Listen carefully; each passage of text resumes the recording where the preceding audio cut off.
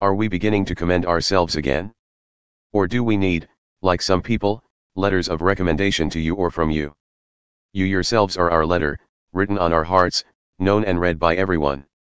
You show that you are a letter from Christ, the result of our ministry, written not with ink but with the Spirit of the living God, not on tablets of stone but on tablets of human hearts. Such confidence we have through Christ before God. Not that we are competent in ourselves to claim anything for ourselves, but our competence comes from God. He has made us competent as ministers of a new covenant, not of the letter but of the Spirit, for the letter kills, but the Spirit gives life.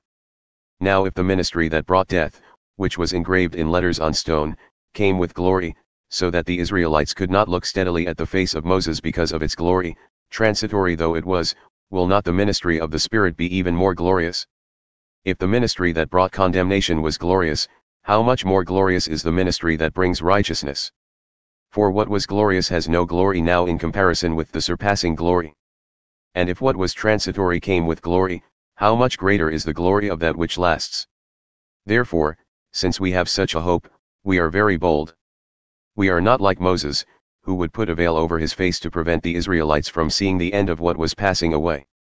But their minds were made dull, for to this day the same veil remains when the old covenant is read. It has not been removed, because only in Christ is it taken away. Even to this day when Moses is read, a veil covers their hearts. But whenever anyone turns to the Lord, the veil is taken away. Now the Lord is the Spirit, and where the Spirit of the Lord is, there is freedom.